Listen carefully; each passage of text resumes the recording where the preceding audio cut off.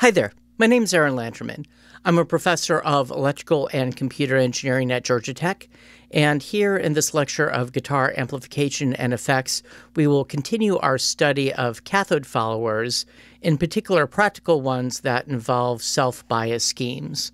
In the last lecture, I showed you a bias scheme that looked like something on the left, and I showed you this because it matched the kind of bias scheme that we typically used for common cathode amplifiers. Unfortunately, in practice, this scheme doesn't lend itself to making a very good cathode follower. Ultimately, it's impossible to try to coordinate the various trade-offs that it forces you to make in a satisfying fashion. Lacking anything better to call it, I call this the naive self-bias scheme because it's the first thing you might try before realizing it's not going to work very well and you need to tweak it somehow to make it work better. One way to handle this is to take the cathode resistance and split it into two parts.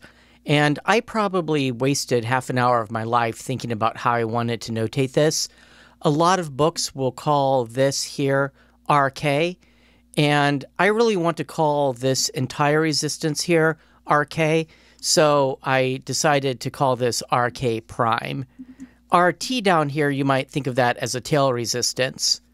Now, this RG is our grid leak resistor. It provides a DC path to ground for any electrons that wind up building up on the grid that aren't supposed to be there. But by connecting the grid leak resistor to this point instead of ground, it means we can now basically teleport the voltage that's here up here in the DC bias scheme. Remember, when we're computing DC bias points, we open up this capacitor. So if we assume that there's no current flowing through the grid, there's no place for those electrons to go. So the voltage that you see here is the voltage you see here. So RK prime here can be chosen to decide the grid to cathode voltage. But we still have this RT here that we can use to adjust the load line, which is particularly useful in most cathode followers, where this load resistance up here is actually 0, and RT is essentially playing the role of that load resistance setting the load line.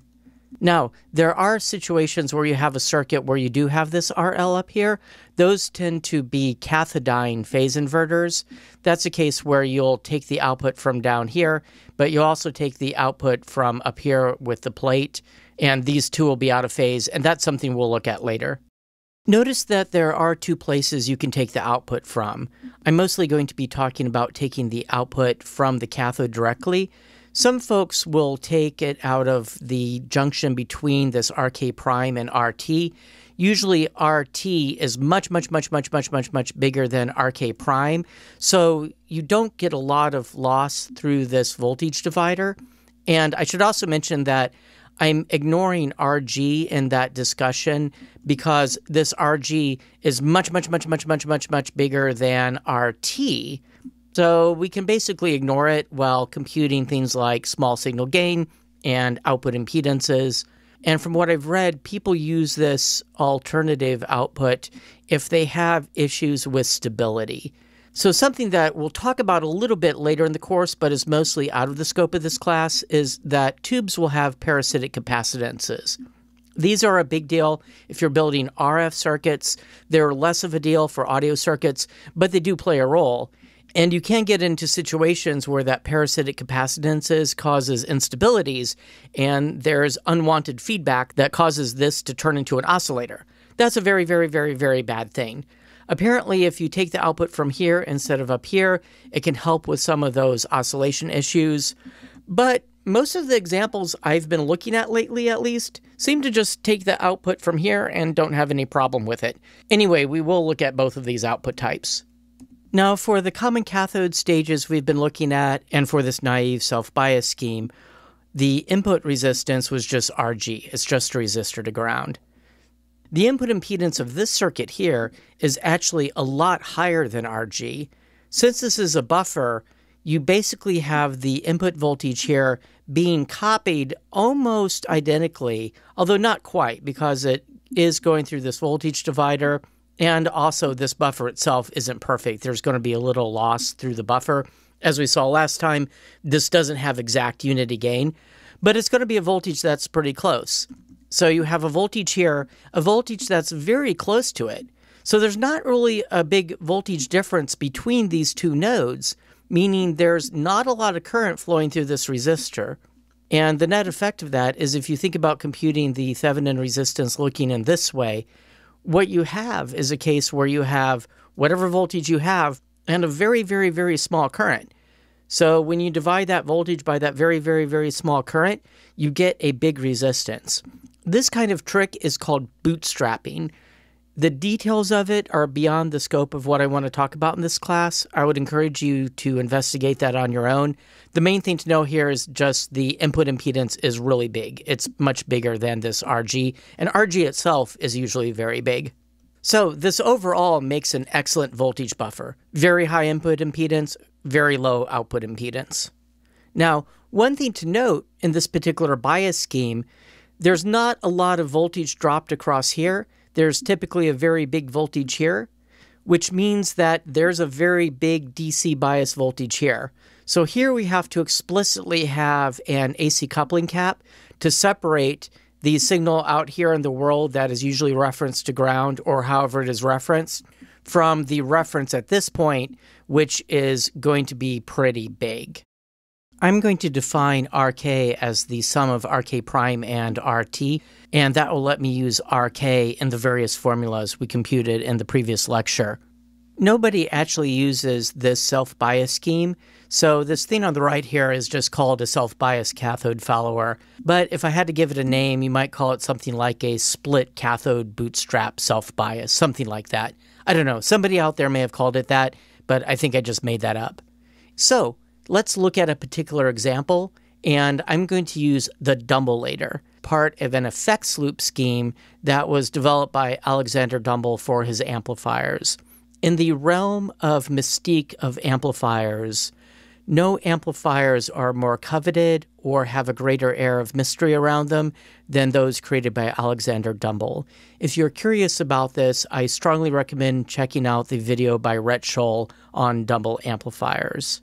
So a guitar amp has a preamp stage whose job it is to take the small voltage from your guitar pickups, amplify them into a bigger voltage, and then a power amp stage that we'll look at later in the class whose job it is to take that bigger voltage and actually turn it into a current that you can drive speakers with. The idea of an effects loop is that you can put some external processing in between the preamp and power amp stages. So the signal comes from the preamp. It gets buffered by this cathode follower here. It gets sent out to your pedals, then it gets processed by your phasers or your flangers or your chorus pedals or your reverbs or delays or whatever, and then it comes back from the outside world into the amp. And in this case, Dumble is using a common cathode stage like what we've looked at in previous lectures, and then that signal gets sent to the power amp. Notice that we have volume controls on both the return and the send. And very interestingly, there's a treble bleed capacitor here. So this is something that is used on some guitars, on the volume pots on guitars, hooked between the incoming signal and the wiper that's the output of the volume pot. Here it's being used on the Dumbleator. So there you go. I haven't explicitly drawn it in the previous schematics, but there's usually an AC coupling capacitor. And notice you would really not want this to fail as a short, because then you would be sending a very big DC voltage out to your fragile pedals. So, important work this capacitor is doing here. Let's see, and there's a treble bleed on the return volume pot too. Oh, there's also switches. So these treble bleeds are optional. The treble bleed is something I had my Georgia Tech students analyze on a homework assignment. So let's dig into this cathode follower. We have the coupling cap at the input. We have this coupling cap at the output. I'm not going to worry about analyzing all of this stuff out here. It's fairly standard. We have a grid resistor of 1 mega ohm. Again, because of bootstrapping, the actual input impedance is a lot higher. Here we have RK of 1.5 kilo ohm and a tail resistance of 10 kilo ohm. And I've guessed that the plate voltage here from the power supply is 300 volts. I don't know for a fact that that's the case. That's what I picked up from reading various web forums. So who knows? Let's assume it's 300 volts and have some fun. So in this instance, RK is 11.5 kiloohms. So to draw a DC load line, we can place a point on the horizontal axis of 300 volts. That's where there's no current, so there's no voltage dropping across RK, so all of the voltage is dropping across the triode. At the other extreme, where we assume that no voltage is dropping across the triode, all of the 300 volts are dropping across this 11.5 kiloohm resistor, giving us a current of 26.1 milliamps. That gives us a problem, though, because that's way above any point we actually have on the graph. So we have to just pick another point somewhere. So how about 2 milliamps? So if we assume that we have 300 volts, but we're losing 2 milliamps times 11.5 kiloohms across the resistor, that will correspond to a voltage of 277 volts. So I now have 2 points. One of my points is at a current of 2 milliamps and a voltage of 277 volts. The other point is at 300 volts. So if I draw a line between these 2 points, I wind up with something that looks like this. So notice this is a lot steeper than the lines we drew for common cathode amps, and that's because the overall resistance is a lot lower here. Now we can draw some grid lines, and now remember the voltage difference between the grid and the cathode is being defined by this 1.5K resistance. So let's try some values. I'm going to try VGK values of -2 and -2.5 volts. I'm trying those because I've already done this analysis and I know those are going to work. Occasionally you'll try some other pairs and you'll wind up with something that doesn't work and you get lines that don't cross. So you just got to try some others. So dividing 2 volts by 1.5 kiloohms gives me 1.3 milliamps. Dividing 2.5 volts by 1.5 kiloohms gives me 1.67 milliamps. That gives me my points to plot. I have one point that is 1.3 milliamps intersecting this -2 volts curve for the gate to cathode voltage. And then I have a 1.67 milliamp line intersecting the -2.5 volt grid to cathode voltage line. So I can now draw a grid line connecting those 2 points, look at where my grid line and my load line intersect, and I see that they intersect at a current of 1.45 milliamps and a plate to cathode voltage of 285 volts.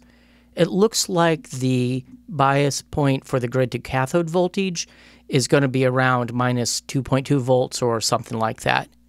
So we can use this 1.45 milliamp value and this 285 volt value to do a bit of sanity checking.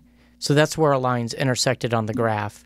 And if I think about the voltages computed with what we read off the vertical axis there, well, if I take that 1.45 and multiply it by 1.5, stick a minus sign in front to be pedantic, I wind up with -2.17 volts for my grid to cathode voltage. That's the drop across that resistance, and that matches more or less what we saw on the graph. Also, if I take 300 volts and subtract that current that we measured times our RK prime, I wind up with 283 volts, which is more or less what we measured off the graph by looking at the horizontal axis, so everything squares. The main point of all of this is to get this 1.45 milliamp value, so I can go look up these small signal parameters on the 12AX7 datasheet. So here we have 1.45 on the horizontal axis, and if we take a look at where that intersects, oh look, mu is 100, that's not exactly surprising.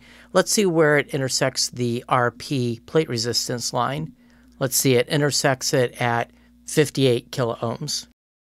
So to compute the small signal gain, I can just plug those numbers into the formula we derived in the last lecture, giving me 0.943. So this is pretty close to 1. This 58 kiloohm quantity here is negligible compared to this 101 times 11.5 kiloohm. So this is a pretty good thing. We can similarly just plug in values for the expression we computed in the last lecture for the output impedance. This gives me 58 kiloohms over 101 in parallel with 11.5 kiloohm. And it's this magical division by 101 that makes the output impedance so amazing. You get a very small quantity here, and basically this in parallel is relatively irrelevant. And just look at how wonderfully low that output impedance is. Isn't that glorious? Anyway, one other thing I wanted to mention is that if we did have an RL, it would show up here, but it's 0 in this particular instance, so we don't need to worry about it. So I mentioned earlier that in addition to taking the output here, you could take the output from here. And basically, to compute the gain associated with this alternate output, we can take the gain we just computed and just apply this voltage divider. Here, the denominator is RK prime plus RT. I would like to remind you that we're assuming that RG is really, really big relative to RK prime and RT, so we can neglect it in our analysis. Now, if I go ahead and plug in that expression for A, notice that the RK in the numerator here cancels with this RK in the denominator, and I get this expression, which looks like my original expression for A, except in the numerator I have RT replacing RK. Now, suppose that we hadn't previously computed A. We could compute A alt directly by using the kind of approach we had previously, where we said, okay, the raw gain from the triode is mu over mu plus 1, and then I have to deal with a voltage divider where the voltage is being divided over RT, so that goes in the numerator, and then I have the series voltage where, looking up in the triode, I have Rp divided by mu plus 1, and that's associated with the Thevenin equivalent looking into the cathode, and Rk, which is all of this stuff in series. And just a little bit of algebra on this expression. If I multiply mu plus 1 through, I wind up with this term when I multiply it by Rk, and then they wind up canceling in that last term, giving me Rp. So these are just two different ways of viewing the same quantity. So computing the output impedance for this alternate output, again, we're assuming that Rg is so big we don't need to worry about it. Well, I have Rt in parallel with the resistance seen looking up this direction, which is Rk prime plus that little Rp over mu plus 1. Now, if you want, you can take the various quantities we computed for the Dumbleator, plug them into the expression for A alt here, and plug them into the expression for R out here, and see what the small signal gain and output impedance is for this output instead of this output. I don't actually recommend that you bother doing that because the answers don't differ very much. Before we wrap up our discussion, I want to talk about what happens for a very large mu. Consider this raw primitive version of the gain formula. If mu is big, this mu over mu plus 1 factor is approximately 1, and this Rp over mu plus 1 is approximately Rp over mu. Now, remember Rp, mu, and the transconductance Gm that we haven't really been using much, at least not directly, are all related. Rp over mu is equal to 1 over Gm. So if mu is large, in one sense, it can disappear from the gain expression, and we only really need one quantity, which is the transconductance gain. Similarly, if we take a look at the output impedance, if mu is large, mu plus 1 is approximately mu. I can replace Rp over mu with 1 over Gm, and again, the only quantity we need here is that transconductance gain. I just thought that was interesting.